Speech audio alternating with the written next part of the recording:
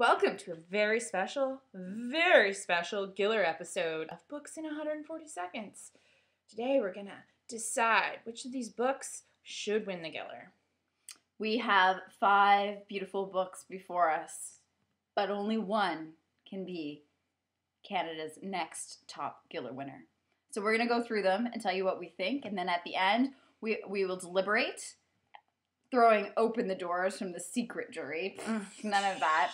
And we will tell you which book we think should win. Unfortunately, we don't have a noted fashion photographer in our midst, but I think we'll do without. Just maybe.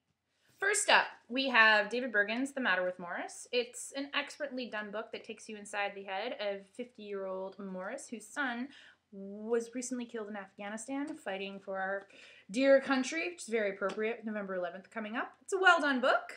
Takes you inside his head. I liked it, but not being a 50-year-old man, I found it hard to really connect with the character.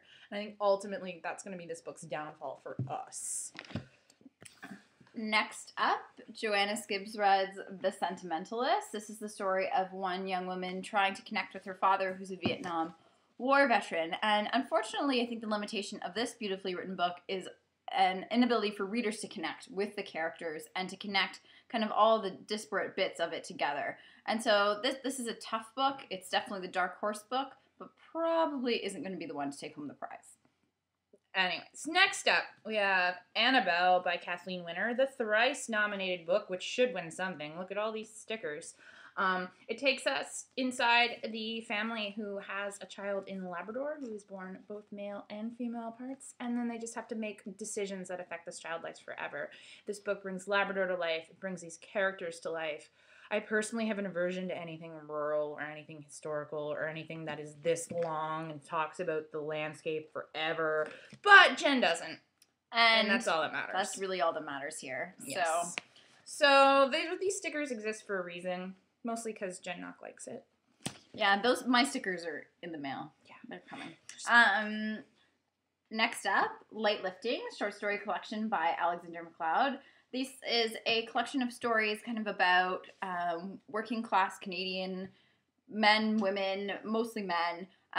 They are very well written, very taught, certainly by a writer who is made an outstanding debut. However, I think it is a debut, and he, like his father, will have a long career ahead of him, so that we may see him in future Giller conversations, but he may not take this one home right now. Yeah. So next up, we have Sarah Selecki's This Cake is for the Party. We didn't have her book on hand. We feel this is more than an excellent substitute and representation of the book, and Sarah has a really rich collection in which takes us into everyday moments that have major impacts in her characters' lives. And I think it's a fantastic debut collection. It's very well done. It's very well edited. It's very cohesive. Always a winner. Look, you can make a party out of it. So everybody wins. You can eat it. Well, our version. However, I feel that the lack of adventure in this book, both as her pushing herself as a writer, it's going to hold her back. So, that's 5 books. All right, first up, who should win? We both collectively agree, not should win, going to win, that Annabelle is most likely to take home the prize. It's the most Gillery book. It's a novel, which I think has an advantage. It's the most commercially viable, which I also think has an advantage, despite how bizarro this jury panel has been. It's a very sophisticated, mature book. It deals with some sensitive subject matter. It has a deep connection to the landscape. It comes off as very Canadian. Yeah, it's very Canadian. It's well done. The characters come to life. You managed to connect herself with 3 different characters. Possibility of having a good cry. Always a good thing. And especially, this is a group of books with 3 very new, very immature writers who are sure to have stellar things ahead of them.